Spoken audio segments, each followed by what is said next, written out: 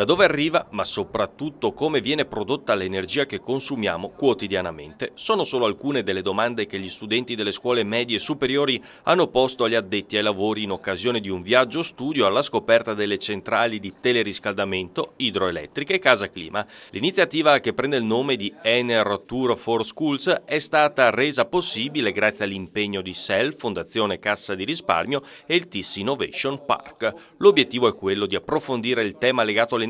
coinvolgendo i giovani. È importante per avvicinare i ragazzi delle scuole alla problematica della produzione energetica rinnovabile e dell'energia o dell'efficienza energetica, e poi perché dà molte prospettive di lavoro per i ragazzi giovani di cui abbiamo evidentemente bisogno,